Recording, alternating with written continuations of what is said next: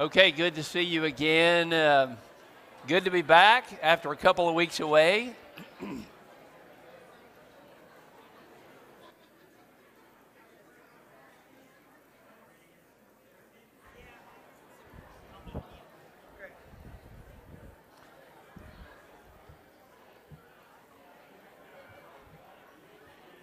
It it always does my heart good to see everybody talking and visiting, and so glad that you're here in the body of Christ and able to encourage each other as we go through challenging things together. It's good to know that Christ had a thing called the church that does that kind of thing. That's the kind of people that we laugh and we smile when everybody else is, and then we cry if we need to when everybody else is, and we go through a lot of things together, and that's God's intent for the church, to be there for each other. And so I'm glad that so many of you feel that way. If you don't feel that way, we're sorry. We want to embrace you, if we're allowed to embrace you, and just be your family. So thank you for being here and being Christ's family. I know this exciting week for a lot of the kids, and a lot of the teachers, and a lot of the parents, and a lot of the grandparents. And so this is one of those things that we're glad that we can go back to school this fall. Can I get it? Oh, yeah. Things are a little different than last fall, thank the Lord. And we're going to give it a shot to do the best we can to have some type of congruency in our education system. So I hope that we can do that in the public school system, but also in our system here, in our church system. The things that we do, they all have a purpose. And I know when we raise our voices to God in praise, that has a purpose.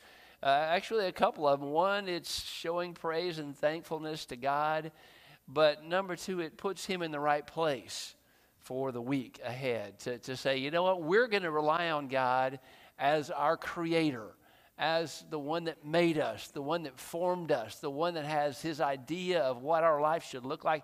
We're going to raise Him up on a platform and say, you are our God. And our praise to Him does that for us, because we realize our God takes care of us. Through it all, He will. I want you to turn to this passage, if you will. It's up on the screen. We're going to read a little bit about that message that Paul had for Timothy, a young man before he was going to be really on his own for a while. And Paul says some pretty incredible words, not only to the individual Timothy, but then to the church following that. And so I want to say the same thing to you all today. Having been gone the last couple of weeks, it's really good to know that there were people here praying for us as we spent a couple of weeks in South Dakota. And then there are people there that are praying for you, that the strength of God might be yours, that you'll come out of whatever challenges we have with faith made stronger, because we have each other, because we have a God that cares. As Timothy was going off to begin his ministry, Paul said these words to him. And I want to start in chapter 4 and in verse 6. He says, if you put these things before the brothers, you will be a good servant of Christ Jesus, that is, being trained in the words of the faith and of the good doctrine that you have followed. Have nothing to do with irreverent, silly myths. Rather, train yourself for godliness. For while bodily training is of some value, godliness is of value in every way, as it holds promise for the present life and also for the life to come. The saying is trustworthy and deserving of full acceptance. For to this end we toil and strive, because we have our hope set on the living God, who is the Savior of all people, especially of those who believe. Verse 11, command and teach these things. And verse 12, let no one despise you for your youth, but set the believers an example in speech, in conduct, in love, in faith, in purity. Until I come, devote yourselves to the public reading of Scripture and to exhortation, to teaching. Do not neglect the gift you have, which was given you by the prophet when the council of elders laid their hands on you. Practice these things, immerse yourself in them, so that all may see your progress. Keep a close watch on yourself and on your teaching. Persist in this, for by doing so you will save both yourself and your hearers. And I wanted to focus just for a little bit on that passage right there. Don't let anyone, Paul says to Timothy, look down on you because you're young, but be an example in speech, life, love, faith, and purity. Different versions have different words. Speech and what you say. In life, how you live. In love, how you embrace God and embrace others with your affection. In your faith, demonstrate clearly what your faith leads you to do in each and every day. And in purity, not just purity of body, but purity of mind, purity of soul. But Paul does not say just survive another year. That's not what he says. And right now I know a lot of people are saying if we can just survive another year. It's going to be different, it's going to be weird, it's going to be chaotic for some of us. But if I can just survive. I used to be one when somebody said, Jerry, how you doing? I would say, well, I'm surviving. Have you ever felt that way? You're just surviving. Just trying to stand up under the pressures of what all's coming your way. How you doing? You just survive. And that's not what Paul says to Timothy. Paul says something totally different. He says, set an example. Be an example. You are called to a higher calling than just to survive, church. Now, I'm not just talking to the kids today or to the teachers or all of us who are not as young as perhaps Timothy was. We are called to be people that set an example in speech, life, love, faith, and purity. I got to tell you a story.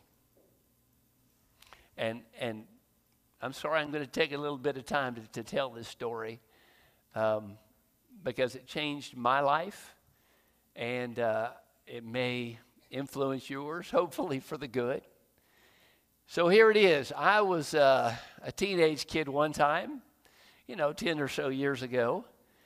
And, 40 or so years ago. And my parents were moving. As a preacher, my father moved about every 3 or 4 years because he would run out of sermons, right, Arliss? That's what happens. Actually, what happens is he usually starts preaching things that people need to hear because he knows his audience better. And then because he teaches what they need to hear, they don't like it, and so then they fire him. So that's my dad's story. So before my junior year, we moved from Tahlequah, Oklahoma, to the paradise of Graham, Texas.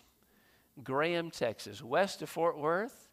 And if it's west of Fort Worth, it's not worth much. Have you heard that before? Graham, Texas. I didn't have any friends there. My parents didn't want to uproot me. I had a pretty good group of Christian friends up in Tahlequah, Oklahoma. But I was willing to give it a shot. Dad interviewed. On the second interview, he took me down with him, and I got to hang around with one of the elders' kids. Now, what's interesting is you don't want to hang around with a lot of the elders' kids, but that's what happened that evening. It was a Friday evening or Saturday evening, I believe it was Saturday, and one of the elders' kids said, jump in the car with me. We're going to go downtown where all the kids hang out from school while Dad talks to the elders. That's great. I'll go. And so we pull up into the city square, and it's much like the one here, except that it was packed with high school kids and their cars and their pickup trucks, people sitting on the tailgates, things like that, and just talking and having a really good time. we pulled up, pulled in the middle. Actually, there was a middle area you could park. And first thing that happened was we rolled the windows down, and a high school kid, leans in and looks across me to the elder's kid and said, "Hey, Johnny," that's not his name, "you want a beer?" And he kind of looked down and he said, "No, I'm with the preacher's son here. I better, no, I don't want any of that." You could tell it was an uncomfortable position that he was in, and me. But something had happened just before that made me know how to respond to this. You see, I knew that when I moved to a new place, nobody knew me. I knew that I could be whatever I wanted to be. They didn't have my history. They didn't have the good guy or the not so good guy that I was, but I could be God's guy, brand new, brand spanking new, no history. How many of you ever want to do that kind of thing? And I said, I could be a football star. I could be, the quarterback of the football team. Okay, that was a long shot. Okay, that was a really long shot. Okay, that was an impossibility. Let's go there. I could be a drama guy. I could be in all the school plays. I could be a geeky, nerdy guy that just studied all the time and then, hired everybody else when I was older. I could be that. I could be whatever I wanted, but I decided to be one thing. I decided to be, as a 16-year-old, I decided to be God's guy, whatever that meant.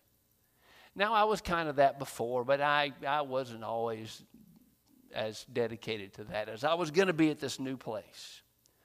And so when that friend reached in the window and offered a drink to my new friend, I knew my response because I'm God's guy. The problem with that was this is where all the kids were going to hang out every Saturday night. And I wanted to get to know some of these friends. I, over the course of a few weeks after that, met a couple guys at church that typically went down there and hung out with all the other guys at school that were doing whatever that brings. It wasn't a very healthy spiritual place to go. So I had an old 65 Chevy pickup truck. It had bullet holes in it. It had rust. It had pieces of it falling off. Most of us had those $200 pickup trucks when we were young. And I put some glass packs on it so that it would sound good, even though it looked like terrible things were about to happen. And they did. I said to a couple of my buddies from church, I said, let's go down there this Saturday night. And let's not go to the square. I noticed that across the street, kind of on the corner, was an empty lot. I said, let's go over there and park our trucks and play some Frisbee and just have a good time over there. Because we don't want to be a part of this, but we want to, at least see some of our friends. But there's one law, one rule. No alcohol on this side. We went down that Saturday night. We had a ball. We played Frisbee. We did other stuff. It was just a great time. A couple of our friends came over, and they started having a good time with us. We're sitting and visiting. And then one of the girls that happened to be in the more accepted crowd came over.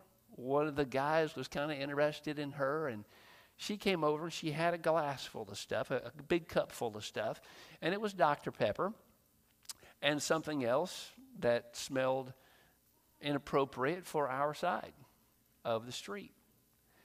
And so she said hello, and she started to hand me that, and I said, wait a minute, we've got one law and none of that. And as she tried to hand it to me, I intentionally dropped it, and it splattered everywhere. Well, she was angry.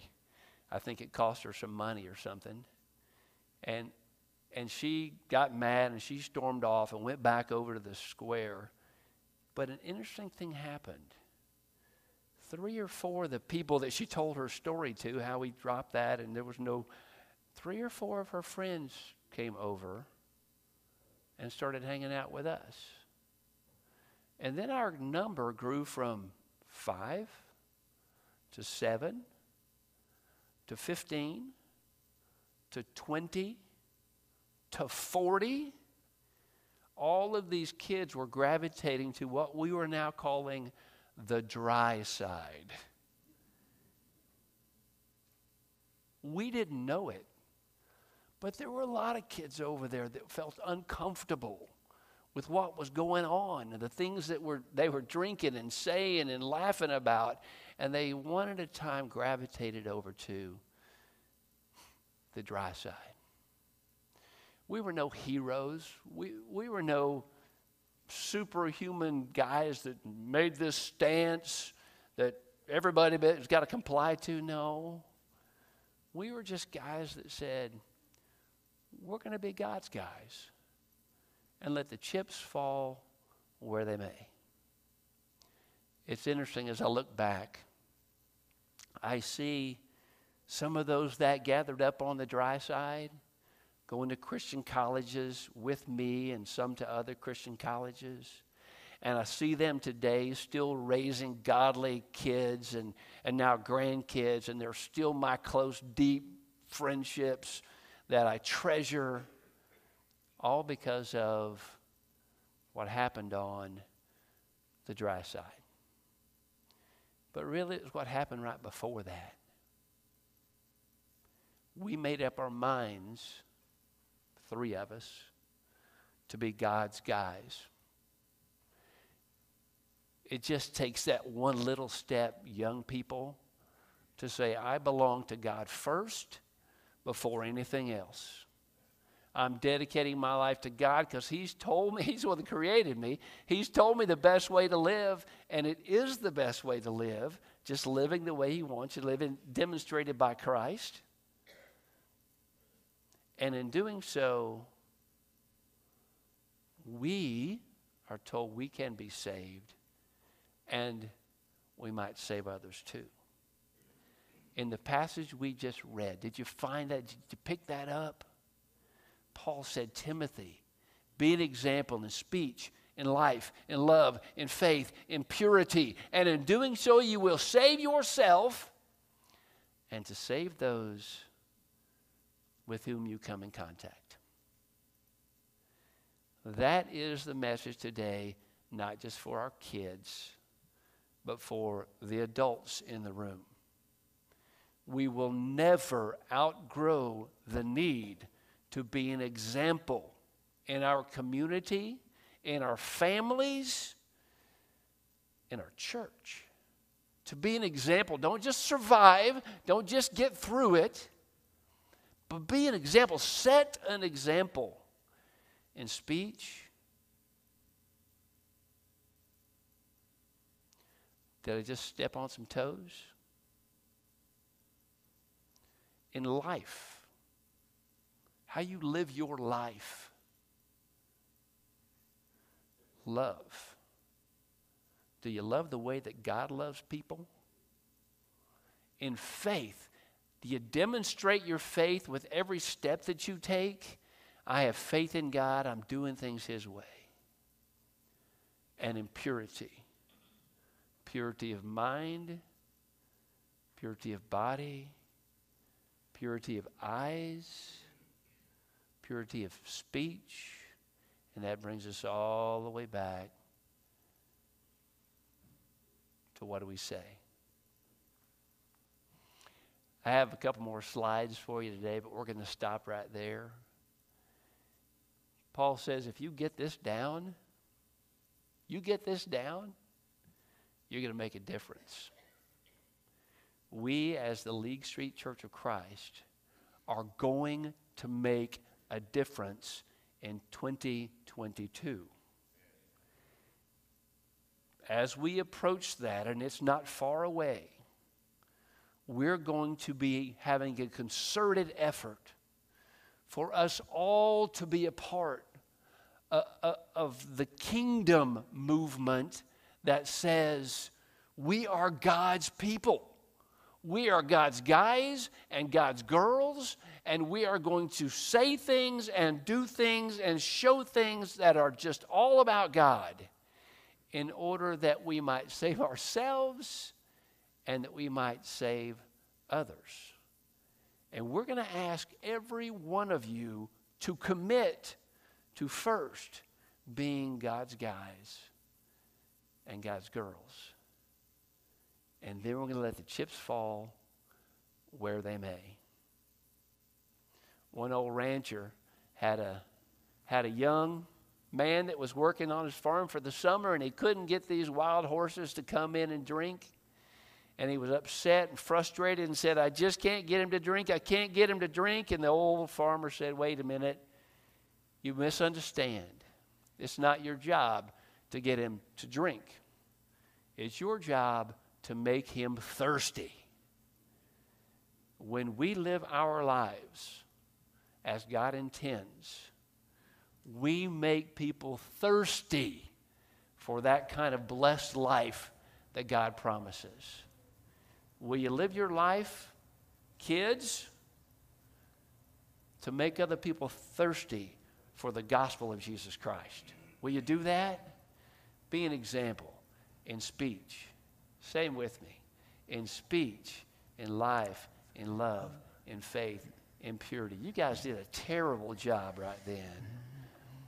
Be an example in speech, in life, in love, in faith, and purity. One more time. Be an example in speech, in life, in love, in faith, in purity. I hope you will, church. I hope you work on that this week. Let's pray together. Our Holy Father, you have given us each other. And we know that